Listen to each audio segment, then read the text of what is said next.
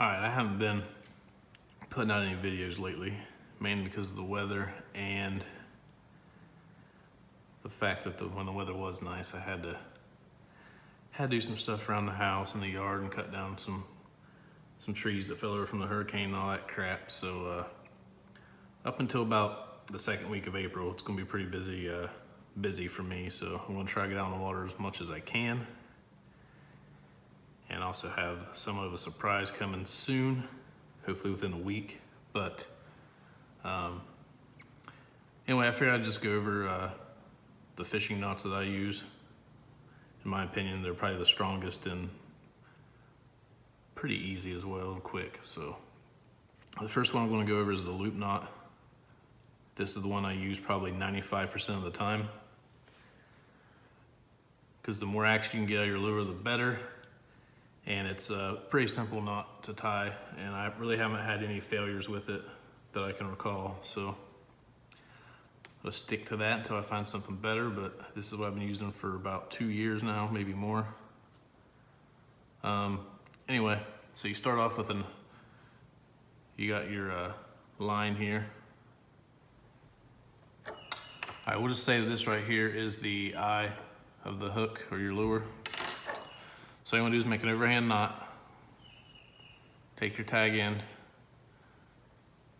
So right there you got an overhand knot. You can adjust this now, or you can wait till later, depending on how big you want your loop. I like my loop to be really small so I don't get any like snags or anything with treble hooks or anything like that. So with your tag end, you want to bring it through your hook or lure, and always make sure that this loop is facing away from me. I'm trying to do this as a point of view of me tying a knot, so I kind of have the camera all weird and I can't really tell how good it is right now. But I always have this pointing away from me, just because it's consistent.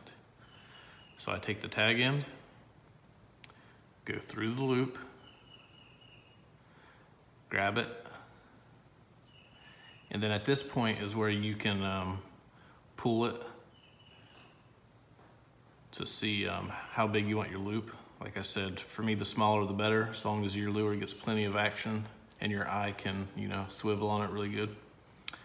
So you want to take that tag end, and I just make 4 loops, or 4 wraps.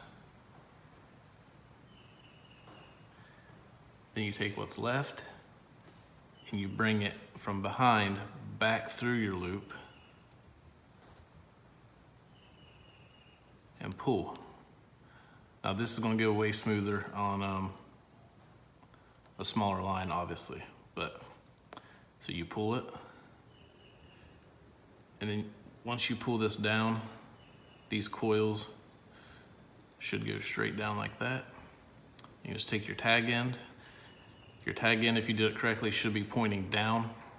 That way when you reel your lure this way, any weeds or anything, it's not catching on them. And you can cut this pretty close. I usually leave just a little bit, but I haven't had this slip or anything. As far as how close you want to cut the tag end, I haven't had it slip or nothing. And then you got yourself a loop knot. So I'll just go over all the knots that I use, but I'll just do them in separate videos. That way, if someone's brand new and learning, they don't have to, rewind and watch it over again on a 10-minute video. So I'll just do one knot at a time. But that is the loop knot, and this is my favorite knot and the one I use about 95% of the time.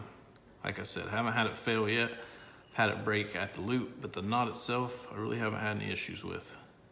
And I pull through oysters, get hung up on oysters, and so this is definitely my go-to knot.